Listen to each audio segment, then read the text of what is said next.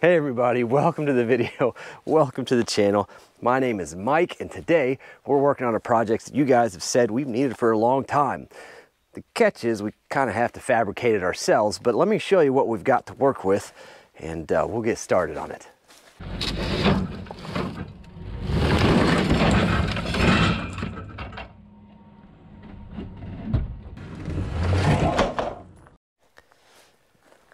So this is what we're looking at. It is an old 3-point hitch style forklift. You can see where the top link would connect, where the 3-point arms would come into place. See the hose, the cylinder, the mast. It's got 3 flies on it, or whatever you want to call them. And it's got the forks down here. Now the goal is to get this plate with the forks off and weld up some bracketry on it and make a set of quick attach forks to go on the 755. Step 1 is going to be to figure out how to get that back plate off of this mast. And I have no idea. So it looks like it comes back, that's the back plate there.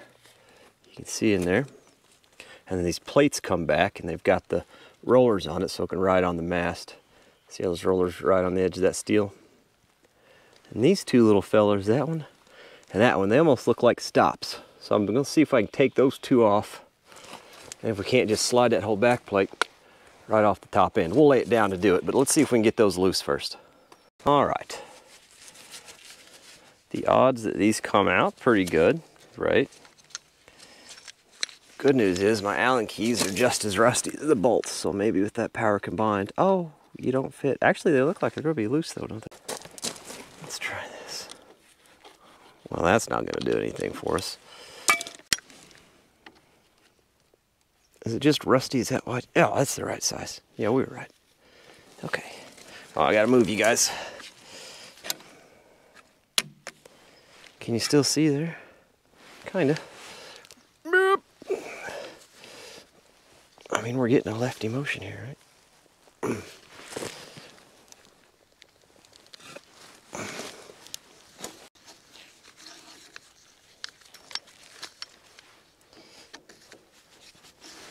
Oh, that one's just hanging out. There we go. I'm looking at some of these welds and it looks like this was not originally, looks like this thing's kind of a homemade job too,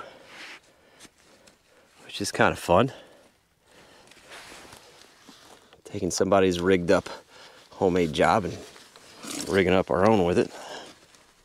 Wiggle in there. Look at that. A fella is lucky today. So I'm just gonna flop this thing. So I think I'm gonna take the tractor and just flop it over. Make sure my hose is, not that it matters, we're not using this, I guess. That fitting's got a crack in it anyway. But, oh heck, let's just flop her over. It doesn't matter. I'm just gonna flop it over and see if we can't just pull this out the top side. Hopefully these don't slap up and rip the lines off the loader, huh? Wouldn't that be something? Wouldn't that be something? Okay.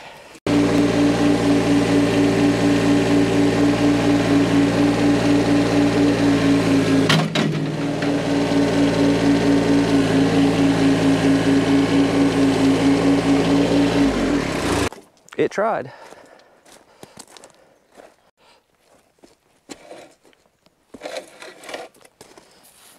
Got some gravel stuff in it.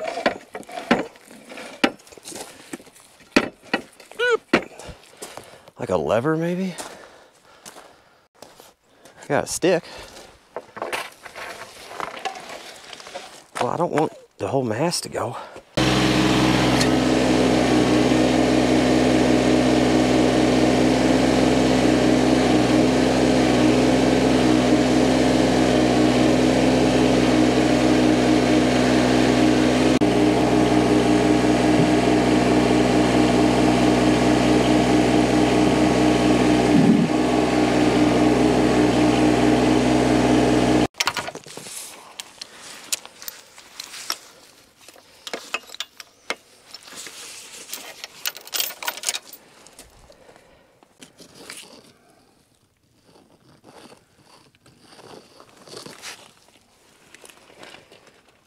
it all just pull off. Let's just go fast.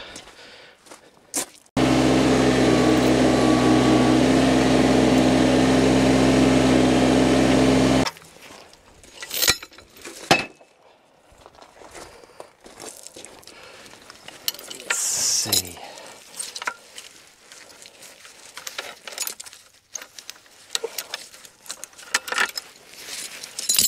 Now these attached. I mean, let's just cut them. Right. Let's just cut them.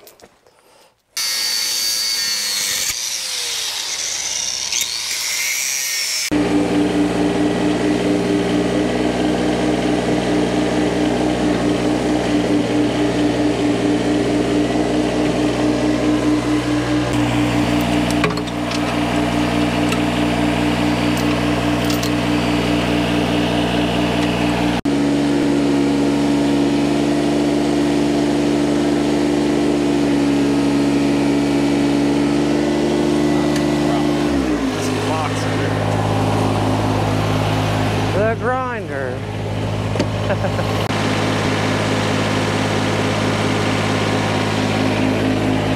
Oh yeah.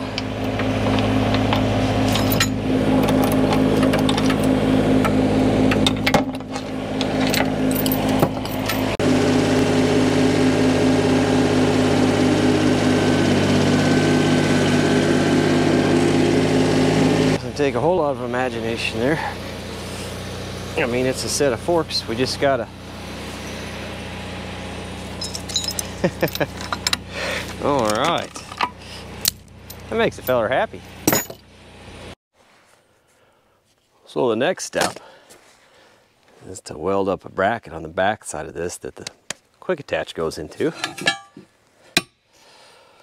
Get some measurements here.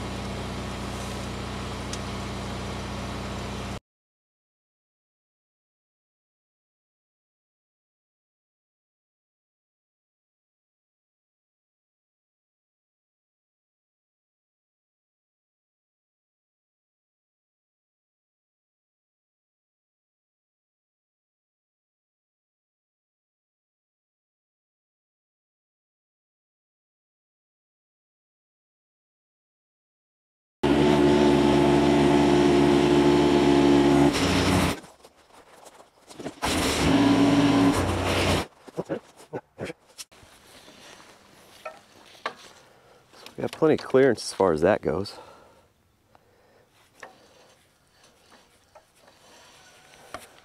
This bar makes contact, but that's okay. Plan on trimming this up anyway, just get some weight off of it. Weld a piece of flat on the outside like that.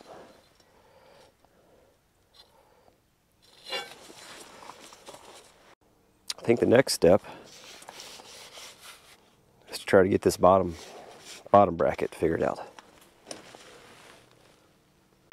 And if you're trying to figure out my obsession with C-channel and why That's what I'm using. That's because it's what I had available to me at the time. Plus, I don't really have that much, I don't have the skills to sit down and actually sketch something out because I don't know what you can actually buy steel in. I'm new to fabrication. I don't know, if I'm building something, I know what size lumber I can use, so I know what I need to order. I don't know what size steel comes in. That's what I'm trying to say. So I don't know how to order it in the pieces I need. So as I start out, I just kind of buy one random big piece of steel and cut it up into what I need. But I'm sure as I get into fabrication more, I'll figure it out. Talk about a finger pinch point, huh? Okay.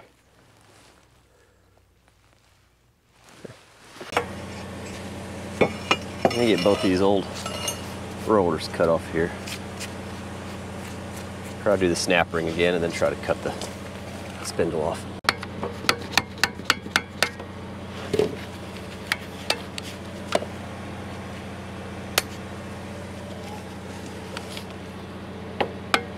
I'm not sure that's what they meant by snap ring. There we go.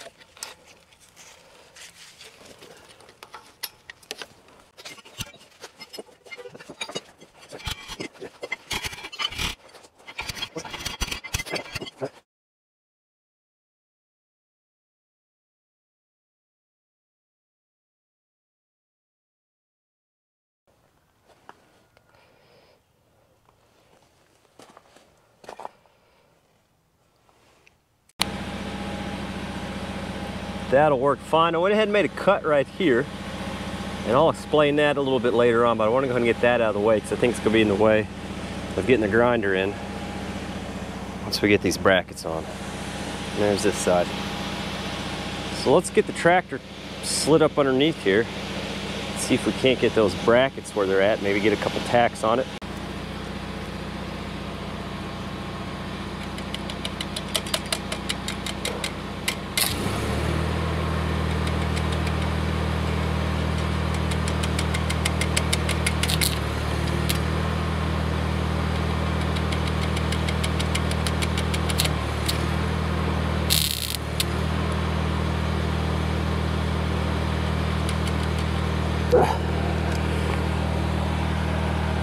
I'll turn my amps up a little bit. There we go.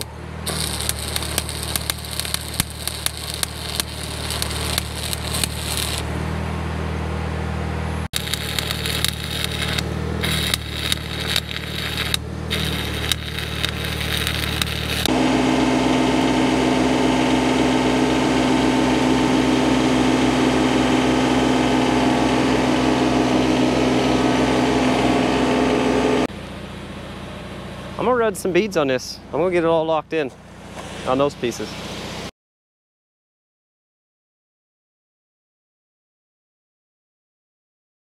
So this could be the next thing. I need to get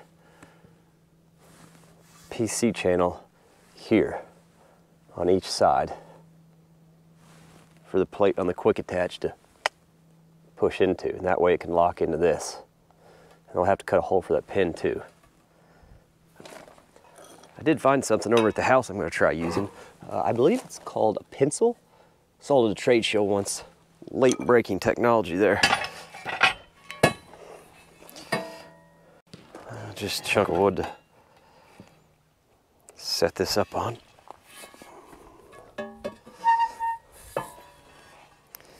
It's going to ride like that. Right like that.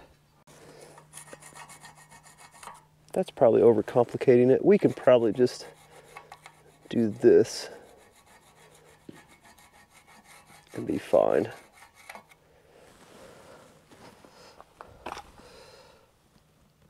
Yeah. And as far as this goes,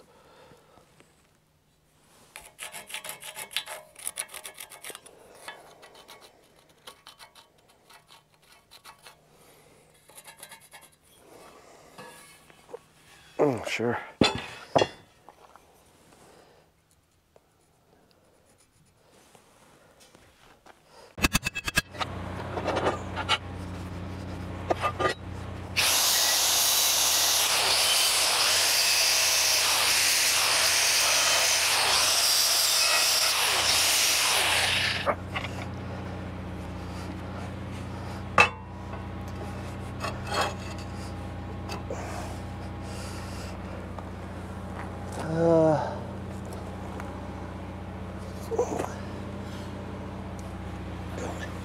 I need trim just a little bit in this corner here.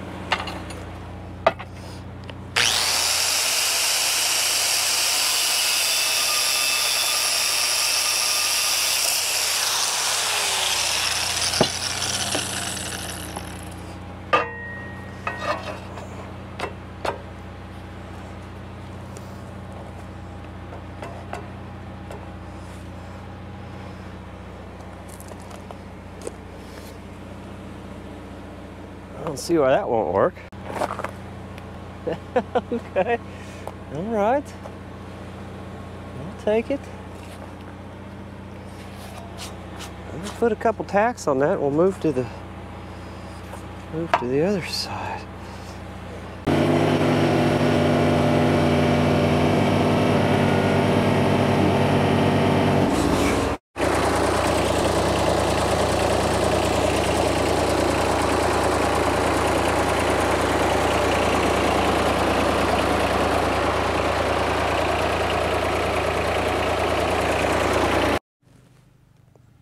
Well, I'm not 100% sure what happened on this side.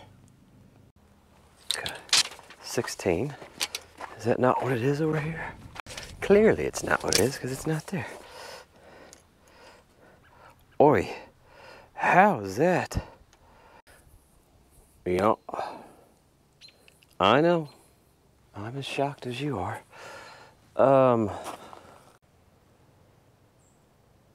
Well, should we stare at it or should we fix it? I guess let's fix it, huh? Jeez, come on, bud, let's go.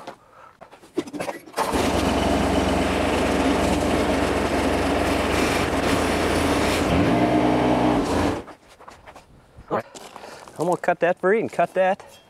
And see if I can't get in there with the last cutting wheel I got. Beat her down. I'll have to put something in there for filler. We'll get it to work. So that's kind of what I ended up with. I was able to cut it out, beat that side down, put a little filler metal in there, and get it welded together enough to test fit it.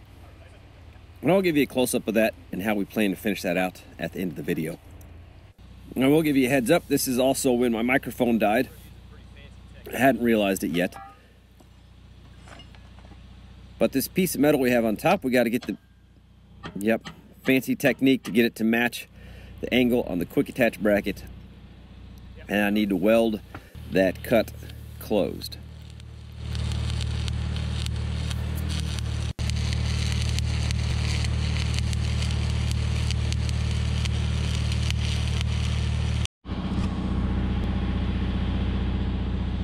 I just did a stitch first on this side.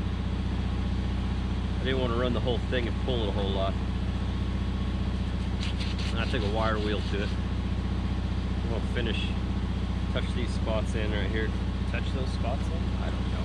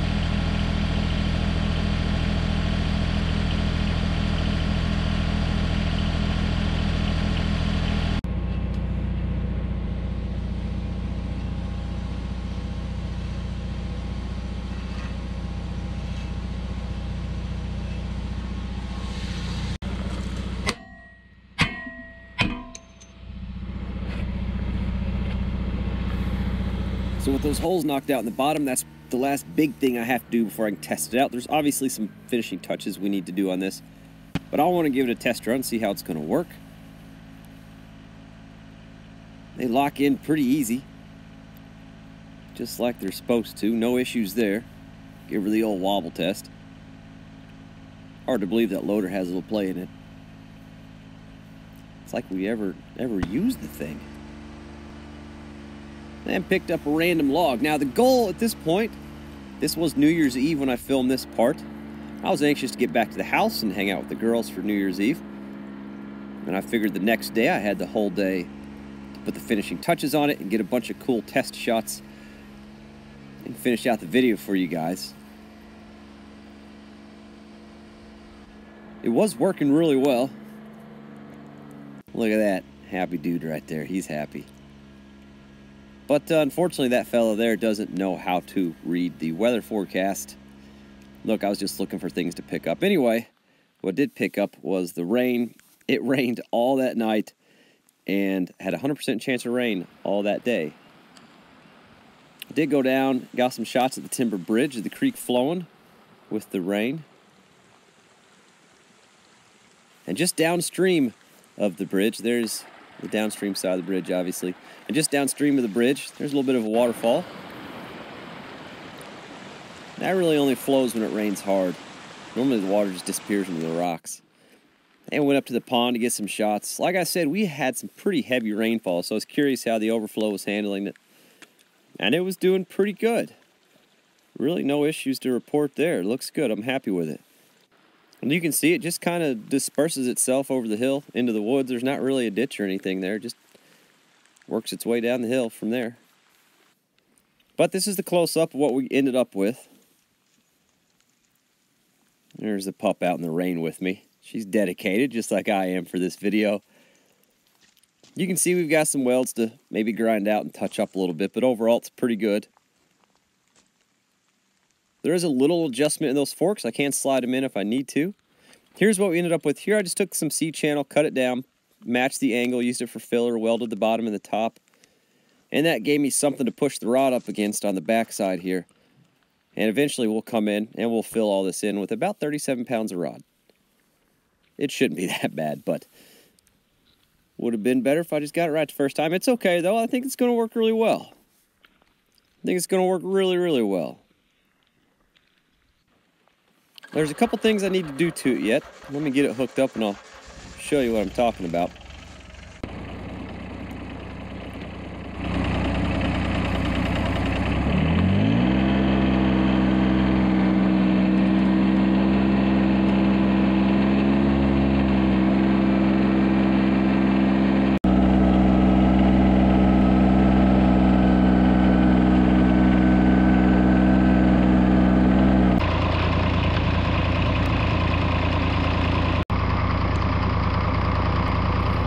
So I still need to take some flat stock and weld from the top down to the bottom to box these ends in to help hold it in from that sideways motion and help me line it up whenever I'm hooking up.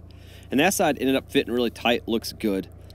This side still has a little bit of a gap in it, but that support bar that goes between the two loader arms still makes contact, so I'm thinking once I get some of that metal cut out, that'll close up tight for me. The other thing I need to do is, just because of the style of fork, since it's only attached to the top, you can dump stuff onto piles with it, but they still just kind of flop around, and I'd like them to be locked in, like a more modern style slider.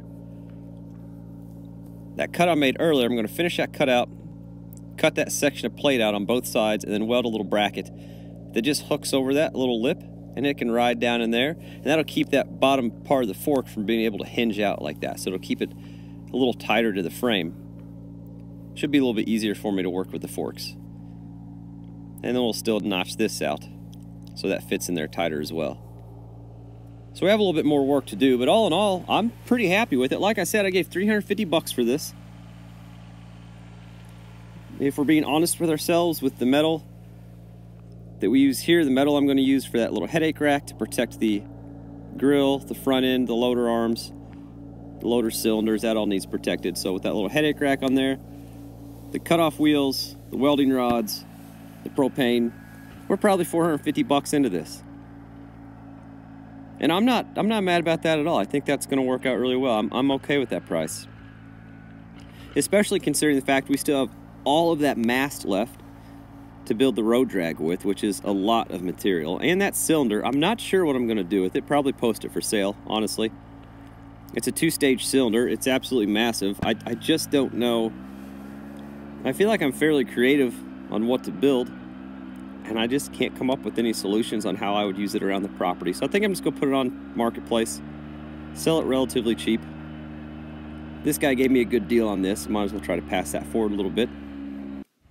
On the next video, we're going to take the forks and we are going to test them out a little bit. I got quite a bit of mess at the YouTube yacht to clean up. Some of it tractor work, some of it not. You can see the foundation drain at the YouTube yacht flowing strong, so that's good. That's working really well. And here's the floor. A lot of people want to see what it looked like after it rained. There's a couple places it holds water, but overall it looks pretty even. I love looking in there and seeing that floor and not seeing mud. These rocks are the bulk of the fork work I want to do. I want to get these rocks all moved up around the parking area too. And it's going to be a battle because we got the turf tires with the tractor, so you can see it's a little slick out. But that'll be the next video. That's what's coming up. I'm pretty excited about it. I'm ready to get this thing cleaned up and ready for the next step.